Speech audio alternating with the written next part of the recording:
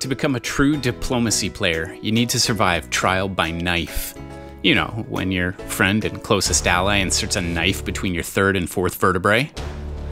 This game was not only the best stabbing I've received, but also it taught me 2 really important diplomacy lessons that I have used in every single game since. This is Legendary Tactics.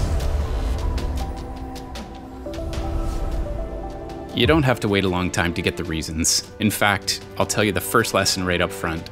Always expect the stab, but don't let it stop you from making allies. There's a really fine line between being paranoid and being guarded. Too much paranoia will mean that you can't effectively ally with anybody, and you'll find your diplomacy experience rife with dysfunctional relationships, stressful mornings waking up to see how your best laid plans have all gone to waste with a traitorous ally, and endless checkups on your moves to make sure you actually hit the submit orders button correctly. But overall, this experience of diplomacy is not going to leave you very satisfied. I played this particular game a long time ago, and back then I knew that many people had lost friends over this game. It was often considered one of the world's most deceitful games, and it was not a game you played with people who had a thin skin. What I didn't know was that hubris has a way of revisiting those who think they are untouchable, and that the game is played on very many different levels here.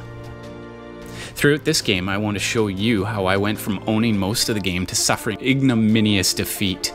My first mistake was thinking that because I had helped a player come back from the brink, that he would be beholden to me and would help me win.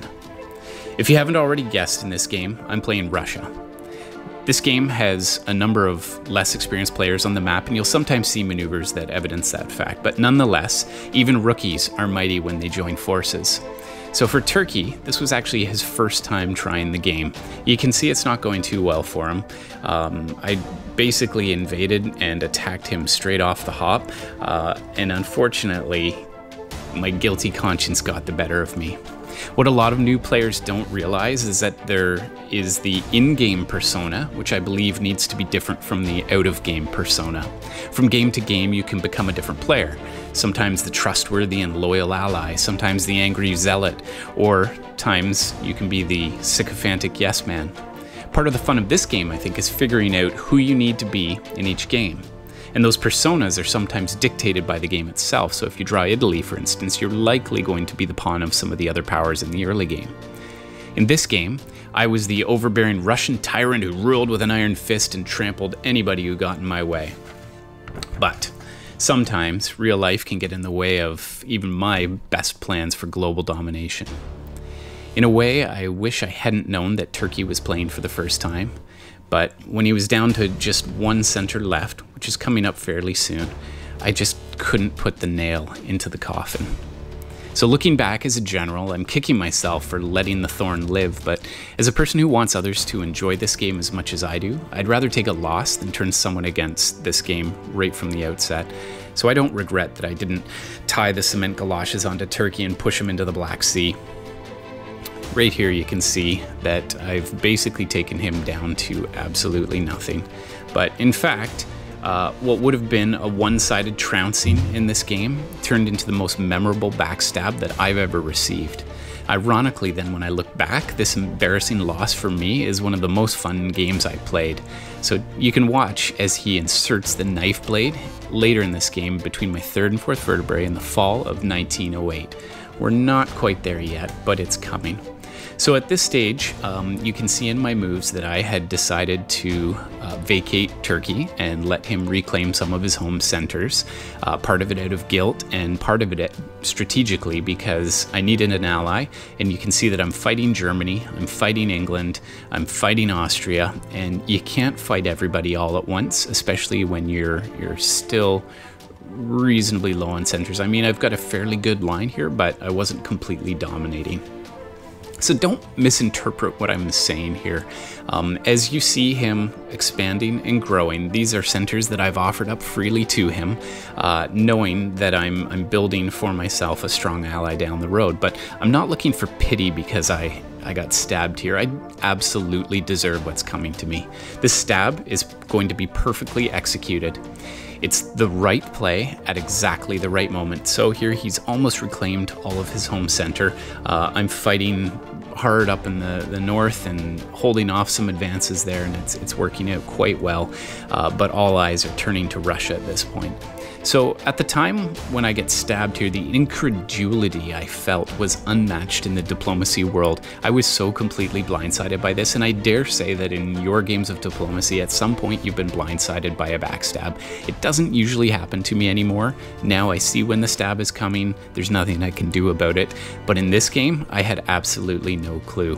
And I had no clue how it could happen to me. That was how I was feeling. So in retrospect, I have nothing but absolute admiration for how this came to be, because here I am, someone who's played this game for over 30 years, and I'm being taught two really important lessons by a first-time player.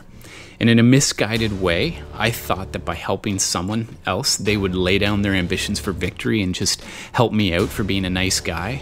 I was sort of like Citizen Kane in this game. I tried to buy his friendship. You can see me here again moving out. I'm not putting up a fight, letting him have those builds. And it almost began to feel as if it was pity builds, and how cocky of me to assume that I was the one who could bequeath power onto an ally this way. I tried to buy his friendship with builds, so I never truly gave him anything meaningful other than the table scraps, just like Citizen Kane. So that's no foundation for building a cooperative alliance. So just to rehash, basically, you should always expect to stab, but don't let it stop you from making allies. In retrospect, I should let him come back from the brink if I want to play this way and develop an ally. But watch here, this is where I begin to make some mistakes, because as soon as he starts to get some power, now he leaps across to Sev, and that wasn't entirely planned, but it was a brilliant play by him, because that gives him access to my entire back 50, and I'm so busy fighting wars on the front line that there's not much I can do here. So this brings us to the second lesson. The second lesson is called a chip and a chair. So in poker, they say that all you need is a chip and a chair, and you can walk away with a pile of money. And I didn't realize that the same was true in diplomacy until I played this game. When I play diplomacy, it doesn't matter if I have 17 centers or 1. I play with the exact same fervor. I don't quit when the going gets tough. And it was this game that taught me that. So a built-in balancing mechanism in the game is the leader conundrum. When one nation holds 14 or so centers, the rest of the world takes note and they unite. So from a Russian perspective, when I hit about 12 builds, it's probably better for me to give up some centers, help Turkey get back on his feet, earn a loyal ally, and have some Turkish fleets taking on Italy in the south. And so a Russian-Turkish alliance, though, often breeds animosity from the rest of the world.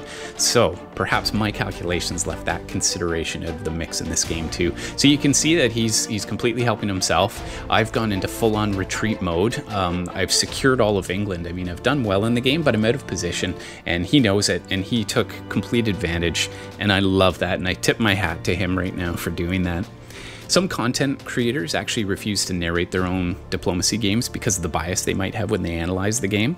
However, for me, I find that weighing my own failings is the best way I know how to improve at this game. So going forward, I'm still going to work with allies and help the little guy when I can, but I'll also use an abundance of caution and not give them an opportunity to stab me. That would have been a very simple thing, to keep one fleet in Sev, or to move my one fleet from Romania to Sev in case he attempted something as he did there.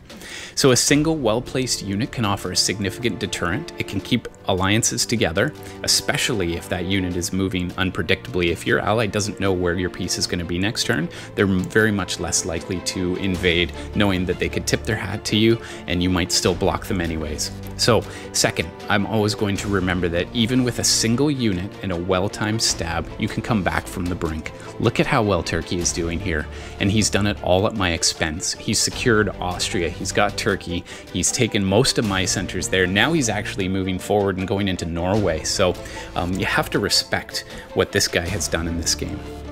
When it comes down to it though, you need to ask yourself, why do you play diplomacy? It's certainly not to improve the quality of your friendships. Well, maybe in some cases it is. We're a strong group of players, keeps playing together, and they repeatedly stab each other, and that can be fun. It's probably not even to win, because even France has only a 10% chance of winning, and if you're Italy, it's a bleak 4.6%. So is that what makes a win so sweet? Is it like Pandemic? where there's actually more fun to be had when you lose the game, but you still give it your best shot. So diplomacy forces gamers to reconcile that there's a balance between tactical mastery and working with actual humans who can sometimes be very unpredictable and stab you even though you've helped them out. This is a game about using language to persuade, to convince, to assuage, to strong arm, or even to encourage your opponents and your allies. So when it comes down to it, diplomacy is about how you choose to progress through multiple conflicts. It's not about where you make your last stand, or when you die, or how fast you get kicked out of the game. So enjoy your time while you're alive, and always be ready for the stab. You know it's coming. But remember too, that when you get down to the doldrums, don't give up.